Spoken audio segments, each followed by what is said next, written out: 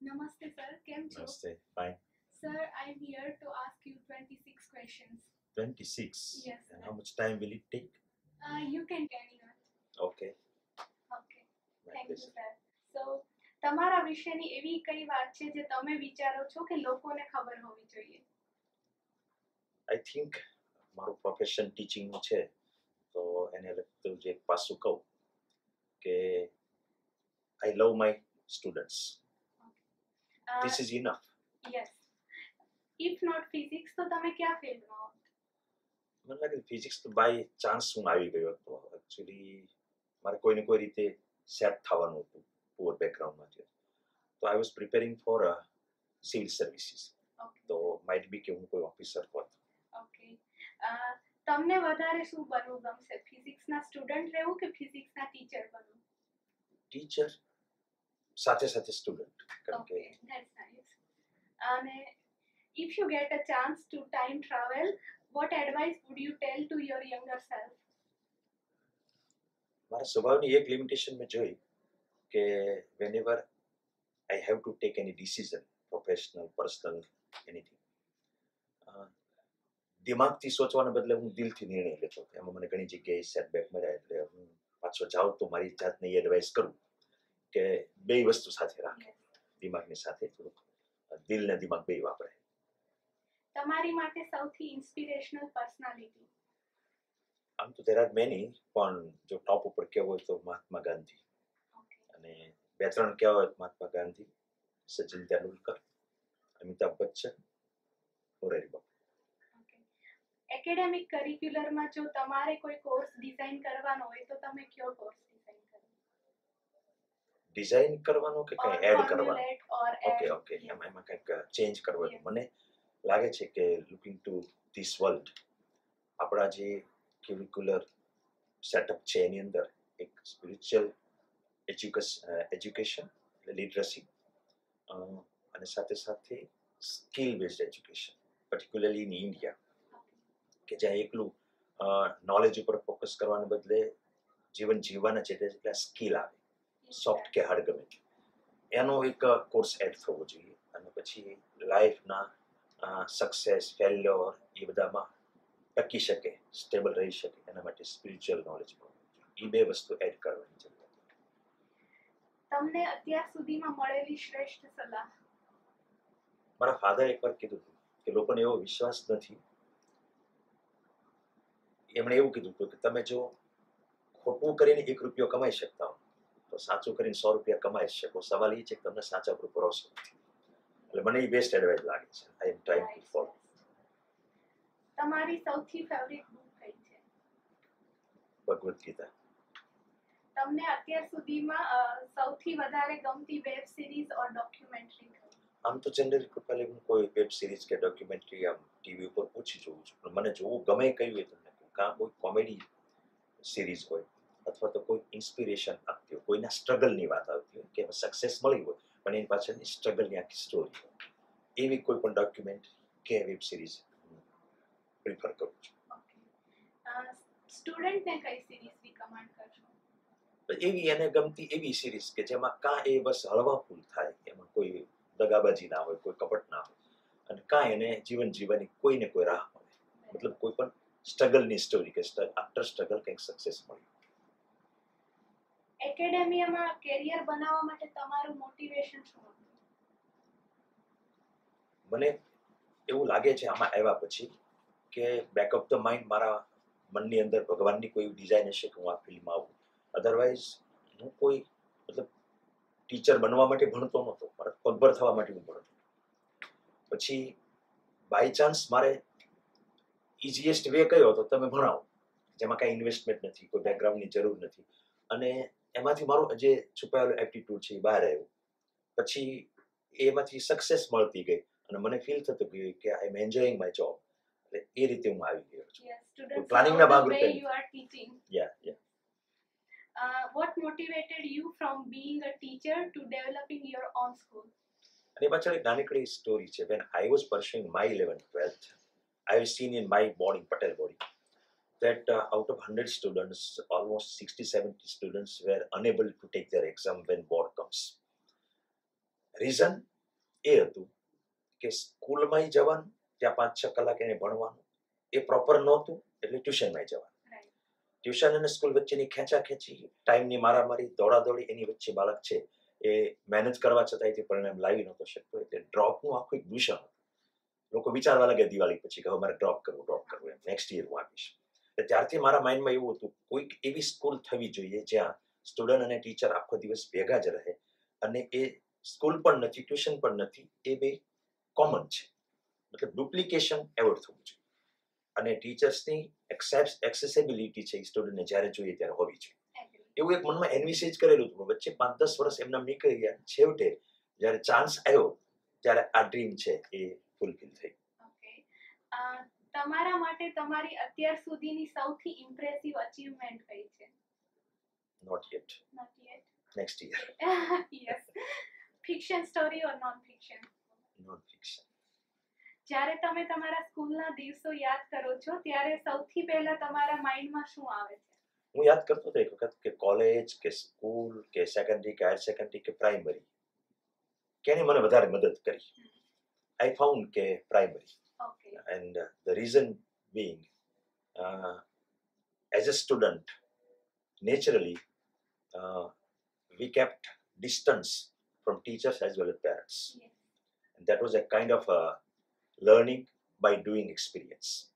Rural area હોય, ગામડું, અને તમે જાતે જ તે ઠોકરો ખાઓ, જાતે જ તે પ્રોબ્લેમ ક્રિએટ કરો, જાતે જ પ્રોબ્લેમ સોલ્વ કરો. નો one is there two extend the helping hand, neither from school side not from family side. સ્કૂલમાં જઈને તમે કંઈક પ્રોબ્લેમ લઈને જાઓ ત્યાંય માર પડતી હતી, ઘરમાં જાઓ તો માર પડતી. એટલે એ કદાચ એનાથી શીખાઈ ગયું છે, અને છેવટે અત્યારે MBA જાઓ ત્યારે છેલ્લે એ જ શીખવાડે છે કે તમે એક્સપિરિયન્સથી શીખો. એટલે મને લાગે છે કે એ મને વધારે યાદ આવે છે કે એમ જ હું શીખું. ઓકે. ઓનલાઈન એજ્યુકેશન કે offline education? Obviously, as far as schooling is concerned, it is not merely give and take the knowledge, but it is about the experience. Yes. Experience of life, experience of co-living, team building. એટલે offline એજ્યુકેશનનો કોઈ વિકલ્પ જ નથી. હા, online તમે support તરીકે રાખી શકો, તમે એને ટીચિંગ એડ્સ તરીકે રાખી શકો, બટ યસ, ઓફલાઈન. તમારા માટે આજના એજ્યુકેશન સિસ્ટમમાં સૌથી વધારે પોઝિટિવ અને સૌથી વધારે નેગેટિવ વસ્તુ કઈ છે? Indian education Competitiveness, both positive and negative. Positive in the sense that the very purpose of imparting education is preparing the child for life, and life is full of competition, full of struggle. One has to take the struggle. તો કોમ્પિટિટિવનેસ જ છે કે જે એને failure અવારનવાર આપે અને એની સામે ટકવાનો જુસ્સો આપે, જે લાઈફમાં પણ એને કામમાં આવવાના છે. પણ એ જ કોમ્પિટિટિવનેસ જો એની નેગેટિવ સાઈડ જોવામાં આવે તો એ ડિપ્રેશન, ફ્રસ્ટ્રેશન એ પણ આપે છે. સાથે કોમ્પિટિટિવ એન્વાયરમેન્ટમાં ટકવા માટે એને એટલું બધું વર્ક કરવું પડે છે કે લાઈફના ઘણા બધા પાસાઓ શીખવાના એને ટાઈમ જ મળતા નથી.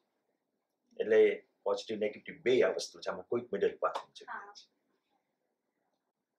તમારા માટે સ્ટુડન્ટની 3 કેરેક્ટરિસ્ટિક્સ જે એને સફળ બનાવે છે?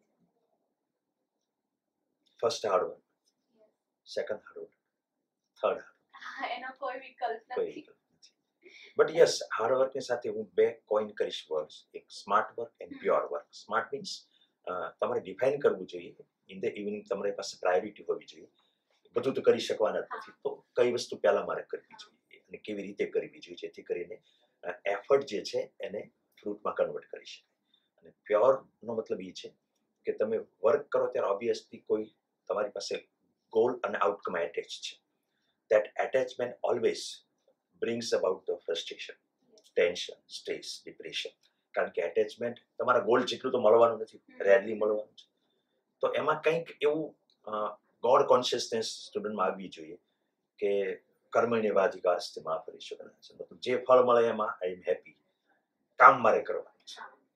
એટલે આવા ટાઈપનું હાર્ડવર્ક હોય વધારે સારું, હાર્ડ, સ્માર્ટ એન્ડ પ્યોર.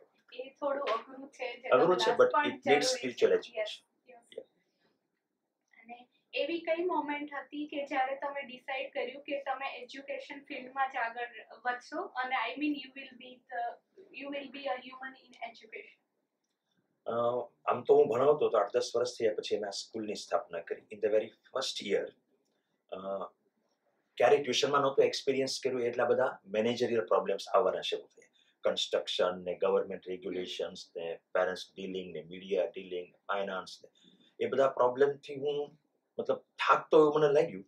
પણ મારા ટાઈમ ટેબલ મુજબ મારું લેક્ચર આવે તો લેક્ચર લઈને બહાર નીકળું ત્યારે હું ફ્રેશ ફીલ કરતો હતો. એટલે મેં જોયું કે આઈ એમ human of education, human in education. અને ત્યારે મેં એ જ વર્ષે ડિસિઝન લીધું. મારી પાસે બે ચોઇસ હતી, either two sit on the chair and manage all this things or go in to the classroom and teach the students. અને મેં એ વખતે જોયું, મારી પાસે બે ચાન્સ ઓપન હતા, બેમાં ગ્રોથ હતું. હજી મારી સ્કૂલ છે, આમાં હું ભણાવું તોય હું જ બિઝનેસ કરું છું. પણ મારે જોબ પ્રોફાઇલ હું by grace of God select કરી શક્યો કે મારે હવે મેનેજમેન્ટ નથી કરવું. Gradually I ડાયવર્ટેડ all the management to my partner.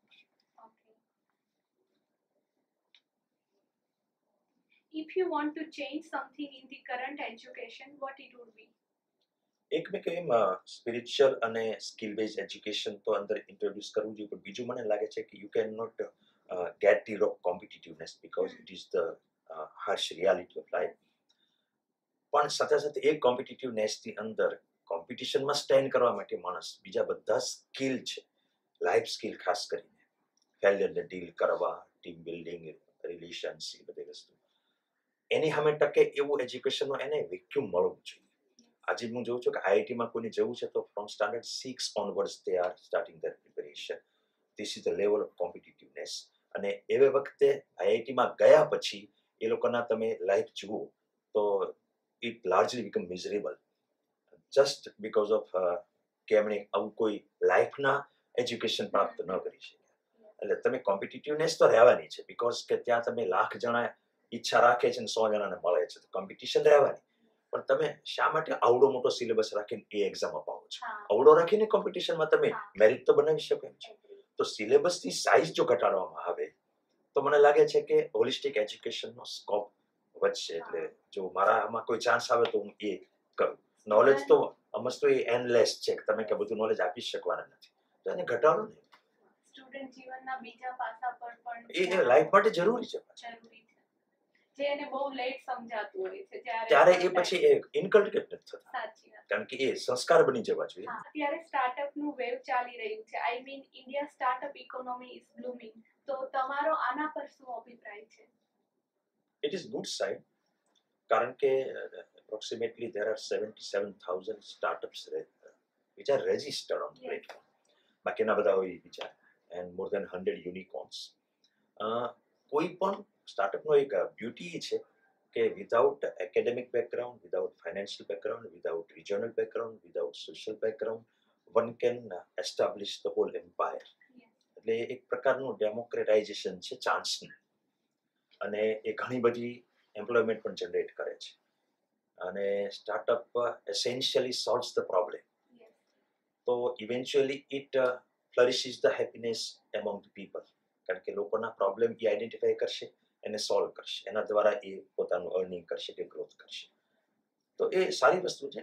સાથે સાથે ટ્રેડિશનલ બિઝનેસ ઓકે, પણ ટ્રેડિશનલમાં તમારે ઓવર ધ જનરેશન્સ એના એ લોકો જ હાલે, અથવા તો you need to sacrifice at least 1 generation 2 generation to establish your umpire. જ્યારે આ તમે કપલ ઓફ યર્સમાં કરી શકો છો. એની જેનર જ એવી છે કે સ્ટાર્ટઅપમાં આ વસ્તુ ટેકનોલોજીના સપોર્ટથી થઈ શકે છે. અને આજકાલ આ mobile internet, mobile penetration, 4G 5G, મતલબ ન્યૂ ઓઇલ ઇઝ ડેટા, તો એ સારી વાત છે. અને ઇન્ડિયાને તમારે ડેવલપિંગમાંથી ડેવલપ કન્ટ્રી કરવો અને ગ્લોબલાઇઝડ ચાન્સીસ ક્રિએટ કરવા હોય તો આઈ વેલકમ ધીસ મૂવ. તમે આજથી 5 વર્ષ પછી તમારી જાતને ક્યાં જુઓ છો? I think I will be teaching Bhagavad Gita. Okay. And guiding the student community and parents. એક પ્રકારે એમ કહી શકો કે my aim is to enlighten the people as large as possible through education and through spirituality. This is my inner calling. That's all, sir. Thank you so much for your precious time and accepting this invitation and being a part of Humans in Education initiative. And Yes, I am feeling nostalgic tinge as I am visiting my school and you after many years. Thank you. It's my pleasure actually, Krupali. I always feel myself old when I meet my students. Wherever I go, I search for my students. મને ગમ્યું, મને મજા આવી. Thank you.